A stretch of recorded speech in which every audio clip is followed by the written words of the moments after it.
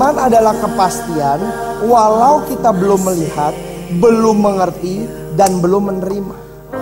Jadi iman itu kepastian bukan pada berkatnya, bukan pada mujizatnya, tapi iman adalah kepastian terhadap yang berjanji dan yang tidak akan pernah mengecewakan anak-anaknya. Bagaimana Tuhan berikan mujizat buat saudara bukan urusan saudara. Urusan saudara tetap taat, tetap setia. Makanya firman Tuhan bilang, carilah dahulu kerajaan Allah dan segala kebenarannya, maka semuanya akan apa? Ditambahkan. Fokus kita bukan tambahannya, tapi kerajaan Allah dan kebenarannya.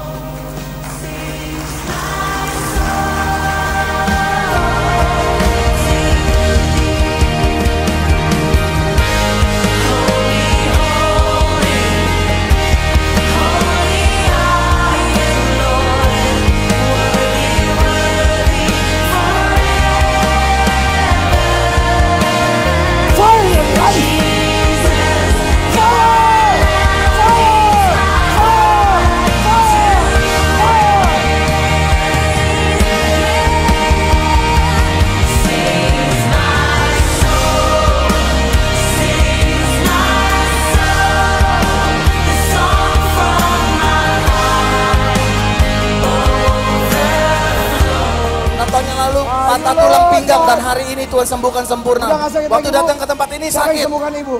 Yesus. Sejak kecil dia mengalami penyakit saraf dan hari ini disembuhkan oleh Tuhan. 3 bulan yang lalu kakinya sakit dan malam hari ini Tuhan sembuhkan. Siapa yang sembuhkan ibu?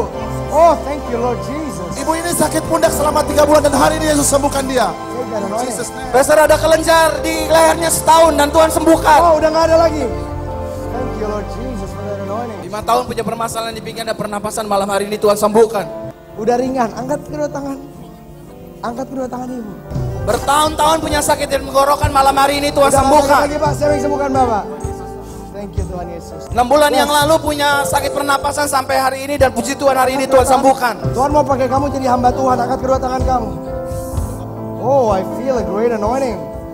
Fire on him in Jesus' mighty name. Pick him up again, please. Jesus, I give you praise. Punya benjolan di dada kanan dan puji Tuhan malam hari ini Tuhan hilangkan dan Tuhan sembuhkan. Terima kasih Tuhan Yesus. 2 tahun mengalami penyakit tenggorokan dan hari ini Tuhan sembuhkan. 3 tahun punya masalah di perutnya dan malam hari ini Tuhan sembuhkan. Thank you for that healing, Lord. Pastor, ini 2 hari yang lalu ada benjolan di perutnya dan hari ini Tuhan Udah gak ada sembuhkan. benjolan lagi, siapa yang sembuhin ibu? Thank you Jesus. 1 minggu mengalami infeksi tangan dan hari ini Tuhan Udah sembuhkan. hilang. Tadi gak bisa tepuk tangan, sakit, siapa yang sembuhkan ibu? Angkat kedua tangan ibu. Touch your Lord. Selama setahun ibu ini punya masalah di dada dan malam hari ini Tuhan sembuhkan secara Udah gak sakit sempurna. lagi bu, coba nafas yang dalam. Angkat kedua tangan ibu. Thank you Lord for that anointing. Selama 6 tahun memiliki tiroid dan malam hari ini Tuhan Yesus sembuhkan.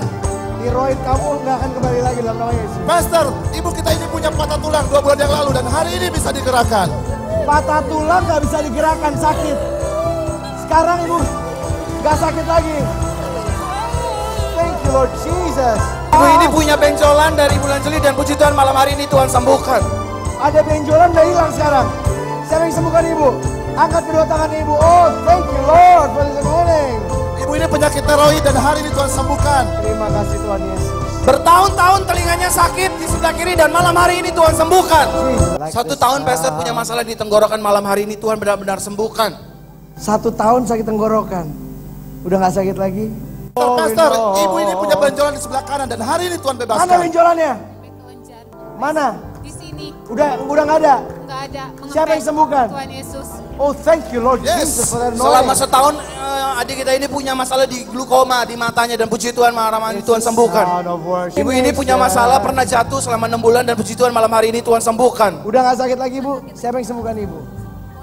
Tidak bisa bicara pastor. Gak bisa bicara. Pendarahan di otak. Wow, come here. Ibu gak bisa bicara sama, come on the mic. 6 bulan 6 bulan kenapa gak bisa bicara? jatuh. Pendarahan di otak.